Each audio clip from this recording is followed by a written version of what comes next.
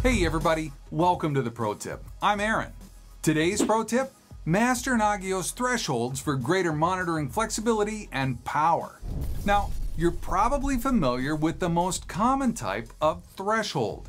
When you would run a configuration wizard, like say the NCPA wizard to monitor CPU, RAM, and disk space on a server, you put in a number for a threshold and Nagios alerts when the metric exceeds the threshold. But say you want to monitor the opposite situation.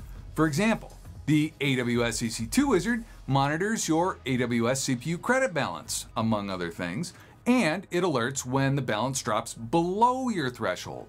When we go into the CCM and take a look at how Nagios writes out this check, you can see that the numerical threshold has a colon after it. In this example, you can see warning is set to 100 and critical to 25. These settings have Nagios alert when CPU credits go below 125.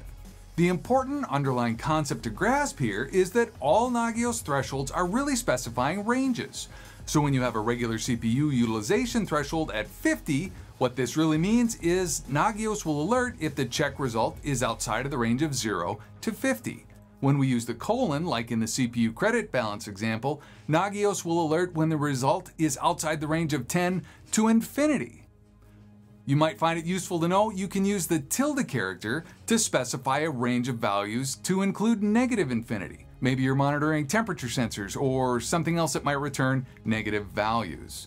Also, you can use the @ character to specify a range between two numbers. Say you have something with an optimal temperature range. The @ character will tell Nagios that if the check result is between the two numbers, it's okay, but anything outside the range is not. That's your pro tip on thresholds. If you want to see the full documentation in text, click the link to the Nagios plugin development guidelines in the description below. Thanks for watching.